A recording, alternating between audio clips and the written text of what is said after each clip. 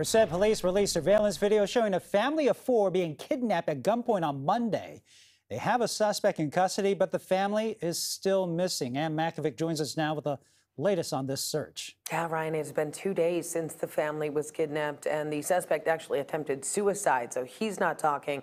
Police are hoping the new video can provide some clues. This is video from the family's business Monday morning.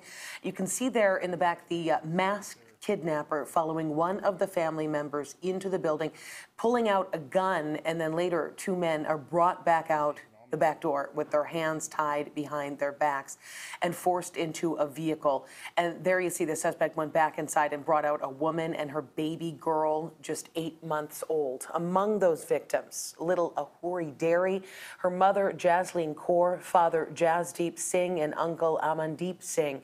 Police were alerted that they were missing after a pickup truck registered to the family was found on fire near Winton. Their family members say that they are peaceful, hardworking people, and they're just praying somebody might step forward to help.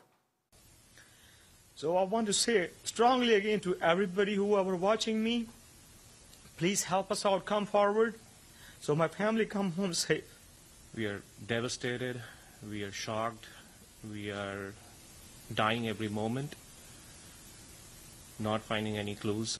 And police aren't releasing any information about any relationship the victims might have had with the suspect, and they arrested 48-year-old Jesus Manuel Salgado on Tuesday as he tried to use a credit card belonging to one of the victims. But right now he is in critical condition. Police say he tried to take his own life right before he was captured. Salgado previously spent 10 years in prison for armed residential robbery and witness intimidation. He was then released on parole in 2015.